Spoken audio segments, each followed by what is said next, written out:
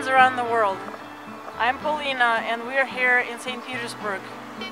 My friends and I work hard every day for something very simple: equality and dignity.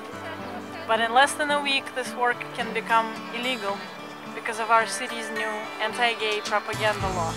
If I say gay is okay out in the streets, my government can call me a criminal.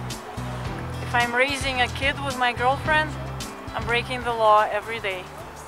So the only safe thing to do would be to shut up and disappear. But we have a message for the world and for our government.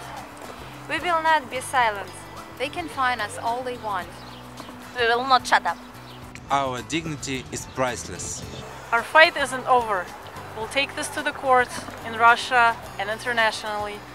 We'll defy this law in the streets and we'll keep educating the public. Thanks to all of you, we know that we're not alone.